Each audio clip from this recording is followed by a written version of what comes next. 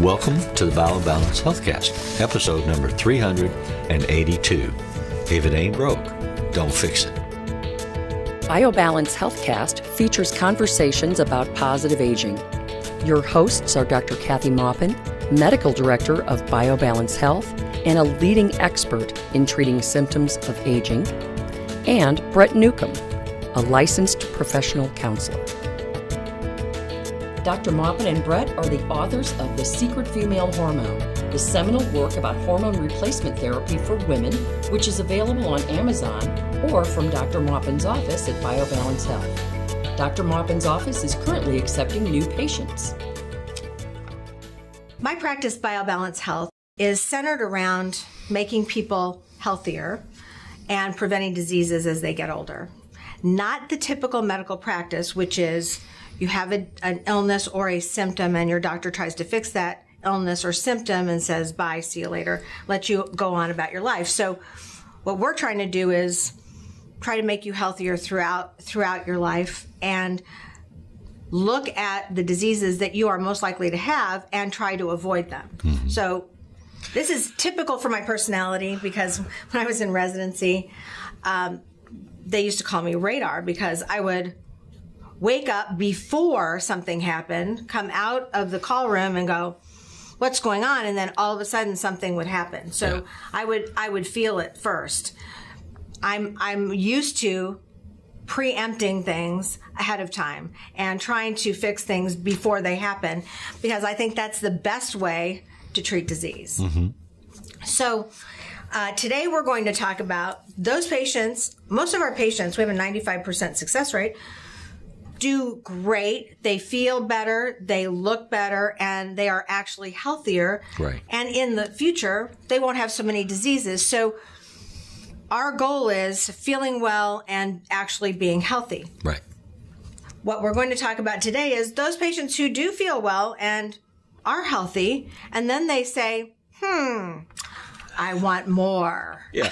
So what's more than healthy, feeling young, and not getting diseases in the future? I don't know. There really isn't. That's the goal. Well, it's kind of hard to evaluate what you don't have. So if I have managed to avoid or delay the onset of dementia or Alzheimer's, I'm sitting here thinking, well, that's not me. I don't have that. So what else can I do? What else can I have?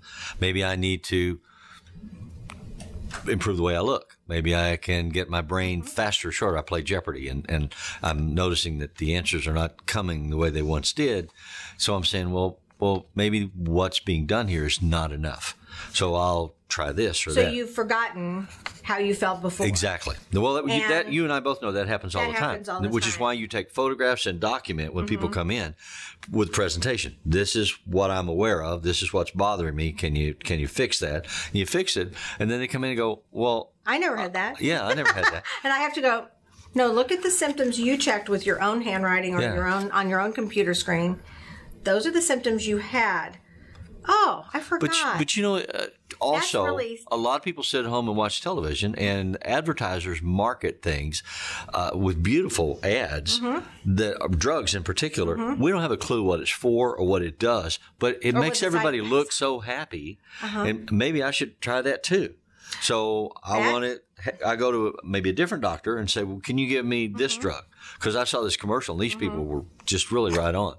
It's advertising. It's not real. I understand that, but a lot of people are susceptible to that because some of the best minds in the business are in advertising. That's true. That's true. But people need to know. People need to that if they don't have inquiring minds. Their problems anymore. You see it right there at the checkout stand. Inquiring minds want to know why there was a 3-headed baby born in Toledo. Yeah, well, that's not true, but so in any case, I don't want patients to make this mistake because inevitably the outcome of I feel great, I'm healthy, all my labs look good, right. I'm doing the things I always did 20 years ago, and then they go, I want more, and then they mess up their treatment. Yeah. They either add something or take something away, or but there are different ways to approach this. I've seen 4 different personality types in my history of doing this. Your practice is really full of what we would call type A overachievers. Right. And these people have been successful in part because of the way their personalities are. That the driven, perfectionistic, take care of all the details. The more I try, the better I am. Yeah. So that doesn't work in infertility, and that doesn't work in this either. Practice. So, I mean, those are 2 things that doesn't always work for a patient. Basically, yes, you have to try to follow the directions of the doctors and nurse practitioners in my office. And you can ask questions, of course. But when we give you answers that are based on science, and we give you answers that are based on 15 years of experience of doing this one thing, right, then that should kind of close the door on your worry about what's going on or if you could be better. And it may, but the point is their personality is structured in such a way that some other worry will intrude. And so they will want to fine tune it. They'll want to okay, so we got this covered, but what if I do this? I read in a magazine or I saw on TV or my next door neighbor told me that they do this, and that helped them. Right, the perfectionists. So let's just call these people the overachievers or perfectionists. Yeah. They want their human body to be perfect, even though they haven't treated it well for the last 40 years, or they haven't fed it properly, and now all of a sudden we've made a big change for them, and then they're like, oh, I have to climb the next peak and get something else. Well, don't fix it if it isn't broken, because generally they try things that are outside of our sphere of control or our advice, and they come back and they go, oh, I don't feel good anymore. They think it is what we're doing, and it's what they've done in reality. So when we sort this out, which takes a lot of time, energy, effort, and creative thinking to figure out what they did, right, that decreased their response to replacing hormones and supplements and nutrition, then they go, oh, but that doesn't prevent this personality type. Right. It should. No, it doesn't. It doesn't prevent them from doing it again. Right. So that's that. Okay, so lifters are in this category too. Right. Right. So people who are body buffs, lifters who go in and want to be, they're 60, but they want to be 30. Well, I can't like Jack LaLanne. That. Right. 90 years old, and he had himself handcuffed to a boat and swam across the bay. To prove that he could. And that's part of his shtick. It's part of his shtick, and it's part of his marketing, but he did it. But there are people that continue to set goals for themselves. I mean, in doing therapy with clients, it was not unusual to have a client similar to this that would come in and have habituated to some routine that was becoming destructive because it was an obsession that became a compulsion, like getting on a Stairmaster. I had one client who was 60 years old, was a personal trainer, and she had burned out 3 or 4 Stairmasters because she used them too much, and they finally broke down. I don't know anyone else that's done that. I do. And I said to her, okay, so we need to find something for you to do besides get on a Stairmaster. Well, but that's what I want to do. That's what I'm focused on. That's what I know how to do. And I said, let's talk about like getting in the bathtub and reading a book, as a way to relax. Right. Oh, I don't read. Well, perhaps you should try to read. They don't know what to fill it in with. So we have perfectionists, and then we have control freaks. And I think that probably lifters are a combination of, and what you're talking about is a combination of people who want to control their environment, control every part of their care themselves. So this looks a little different to me. Right. Perfectionists are trying things to get better and better and better. Control freaks are changing everything we tell them to do every day and calling us and saying, I did this and I don't know about that. And what do you think about this? I heard on television and my sister told me that. And they want to control what's happening, yet they don't have.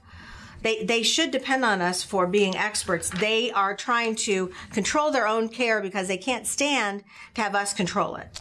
No one else can control their body. Or their lives in general feel out of control, like an anorexic girl or boy. Boys can be anorexic too, although they rarely are.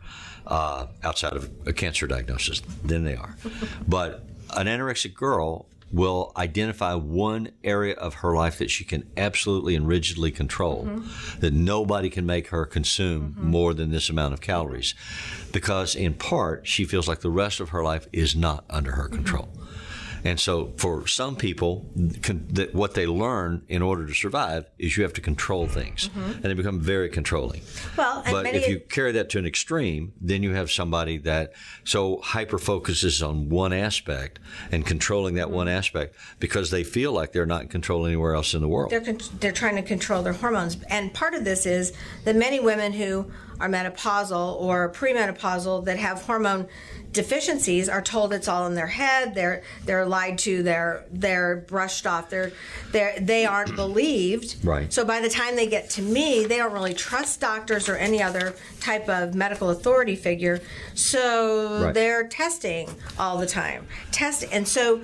Well, that brings you to the third personality type. The worst thing that happens here is that they change things when they're at home with all the things that they're supposed to be doing. Right. They change them, and they change them often. And they then come back and say the pellets aren't working. The hormones aren't working. Well, you were great for a year or you were great for a month, and now they're not working. And you say, well, what's changed? And they say, oh, nothing. Right. And you continue to talk to them, and they say, well, I did go on a new diet. Right. Or I did find a new supplement that I started taking.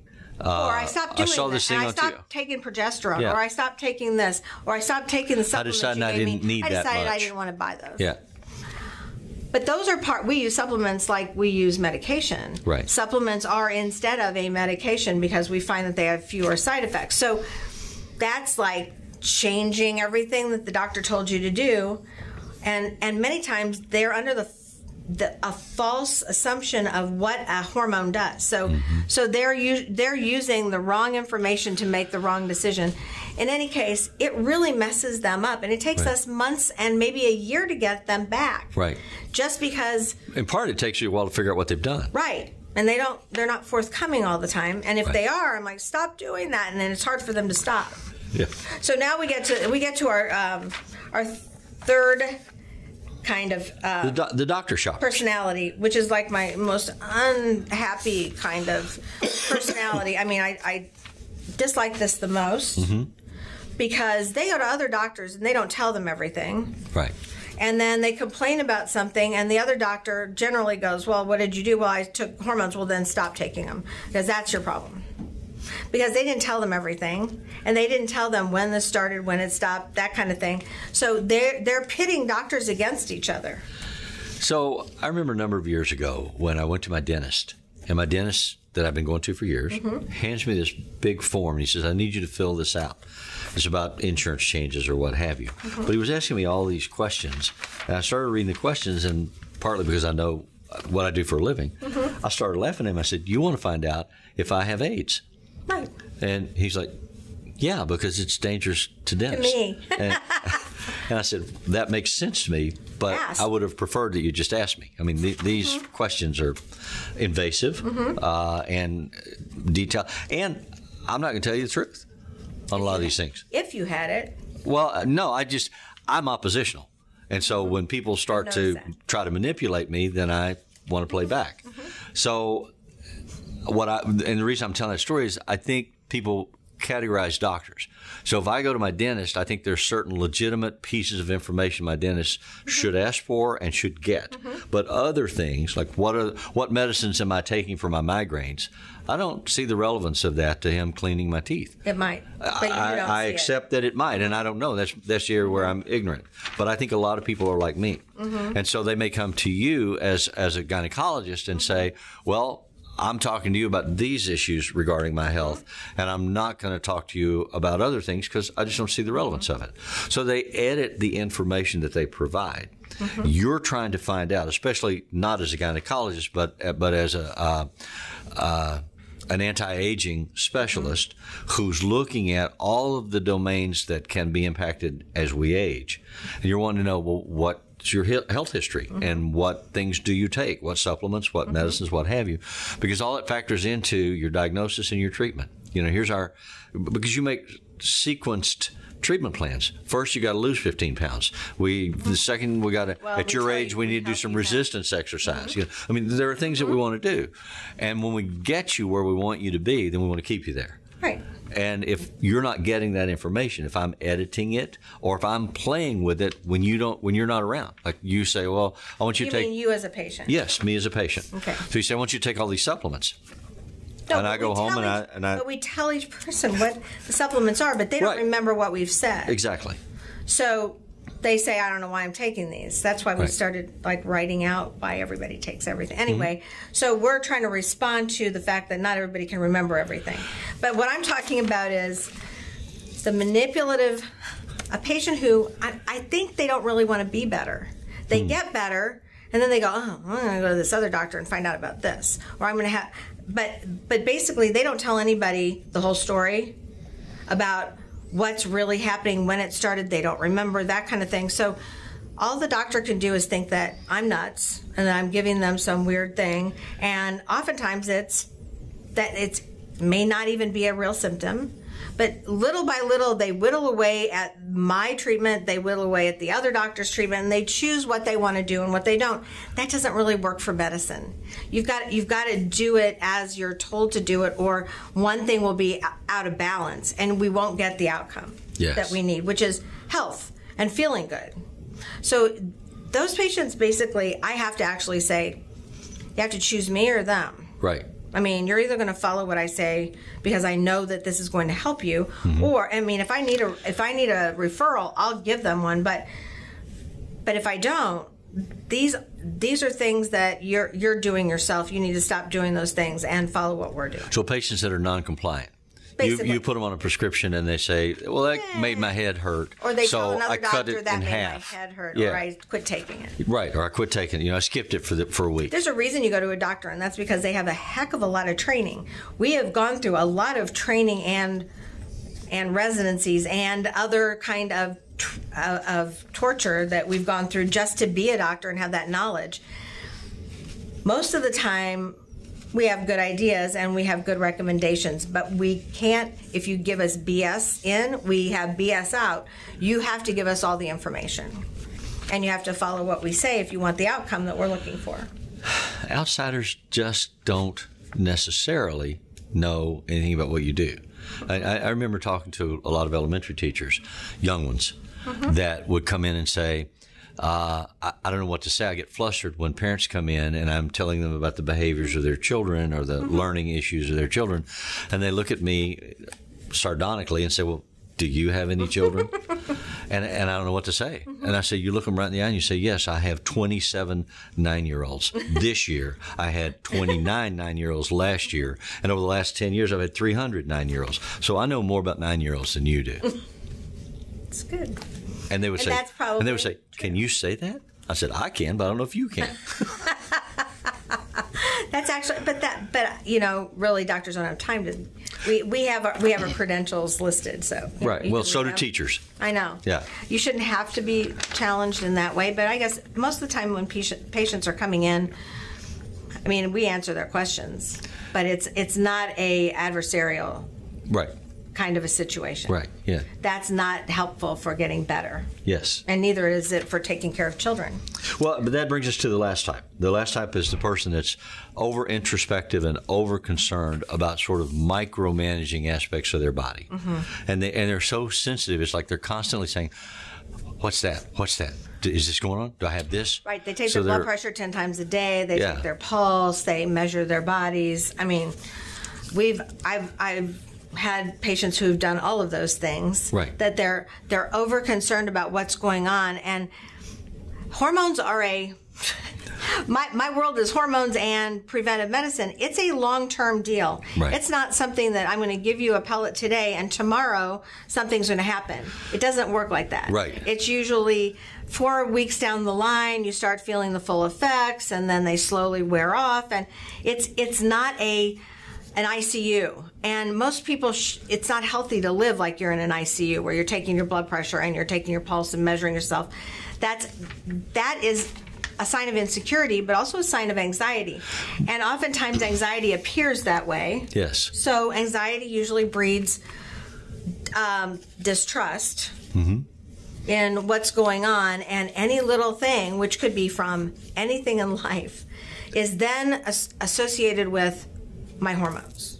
My hormones did this. My blood pressure went up, so my hormones did that. No, you're 70. Your blood pressure went up. I mean, it's not your hormones just because you're taking them. And they can ascribe the reactions to the hormones, but they're not accurate. I mean, they don't know what they're ascribing. The difference is that they can't play with the dosage on the hormones. Right. You put the hormones in their body, and they walk away. One of the advantages of pellets is that I don't have to worry about whether patients are taking their hormones or not. I used to when I did a long time ago when I did creams and gels. Oh my gosh! I mean, people would use a whole month's worth in one day, which was disastrous. Right. Or they would not use it at all and come in and say, "I'm still having painful intercourse." Well, did you use the medicine?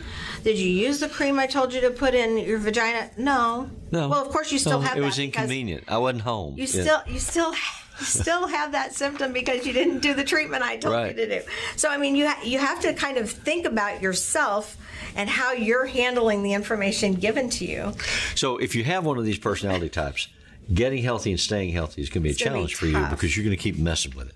But if you don't have one of these personality types, it's not going to be nearly as complex. Thank you for listening. Enjoy the success that you have. Yes. Email your questions or comments to podcast@biobalancehealth.com. You can find the BioBalance Healthcast on iTunes and on YouTube. For more information about bioidentical hormone pellet therapy and other reverse aging solutions, visit biobalancehealth.com or call 314-993-0963. You can find Dr. Maupin on Twitter @Dr. Kathy Maupin and on Facebook at facebook.com/biobalancehealth. Find Brett Newcomb at brettnewcomb.com.